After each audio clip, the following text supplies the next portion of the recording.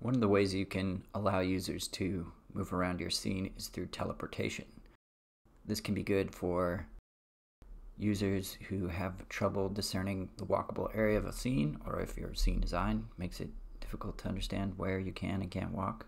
It means you don't have to physically move through an environment, which can be good for seated users or those in a small space, and it can work for gaze-based systems. Plus, it makes for a fun game of target practice. In this room, see if you can teleport to the platform across the room. Try to get as close to the center as possible.